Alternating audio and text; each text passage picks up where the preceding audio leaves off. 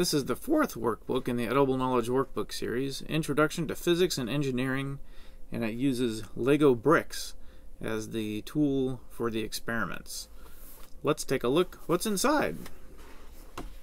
So, the next one, here's the bricks part. And this is also new. It only came out in December of 2019. Getting great reviews and response on this. Introduction to Physics and Engineering. And this one uses Lego bricks as the experiments. So it's organized in the same fashion as the other Edible Knowledge workbooks. And this is still an Edible Knowledge workbook, as I'll show you. Where did they go? There they are. Okay. So they look very familiar. You have your experiments. Well, let me start off here. So these use this kind of Lego.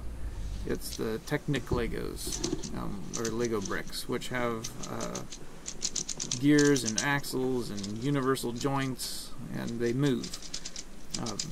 So you can actually build. A lot of people don't think they're actually Lego. Official Lego bricks or elements, but they are. They're manufactured by the Lego group, and they're a lot of fun.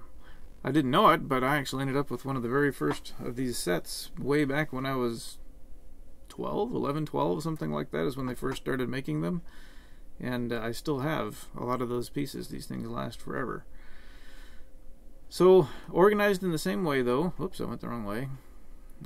Oh, let me back up one. So at the beginning of the book, I describe parts, pieces, and terminology. So how are these things described? For example, axles, they're different lengths. And how are they described? Well, it's by the number of studs. Just in this example, this one is an 8-stud axle.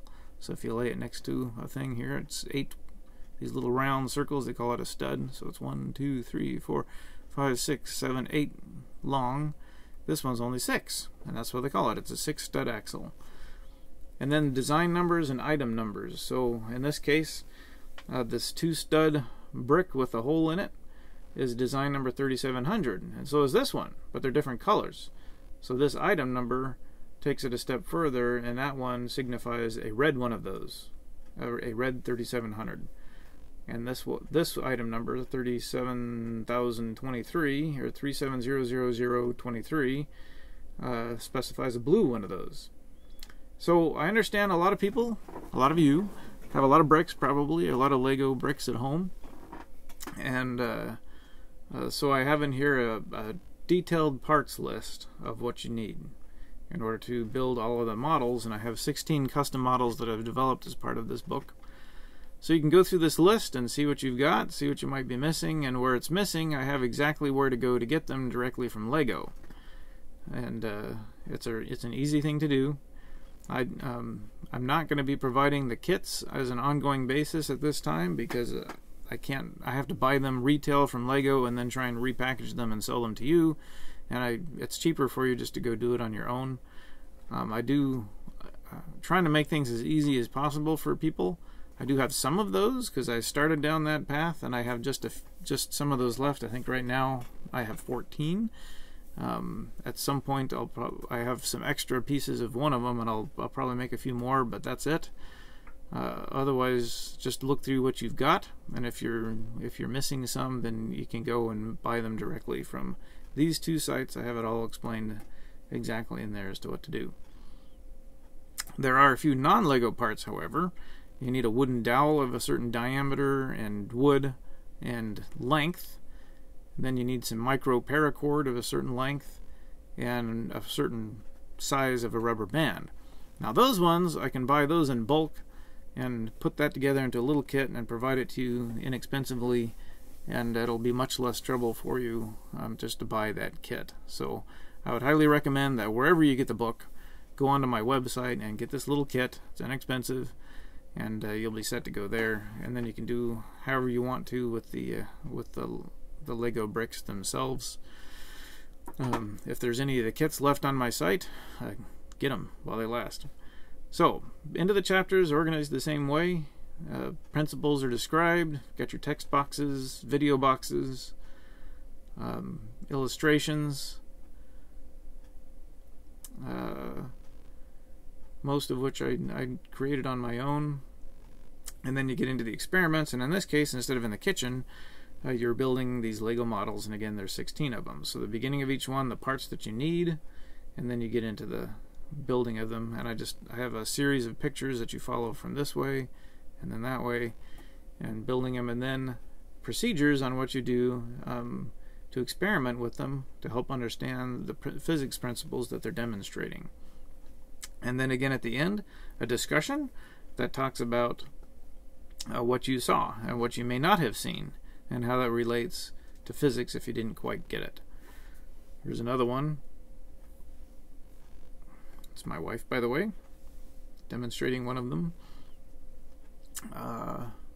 And then at the end, again, a what do you think section with the journaling idea, well, questions, journaling ideas, and a chapter review with the deep think questions.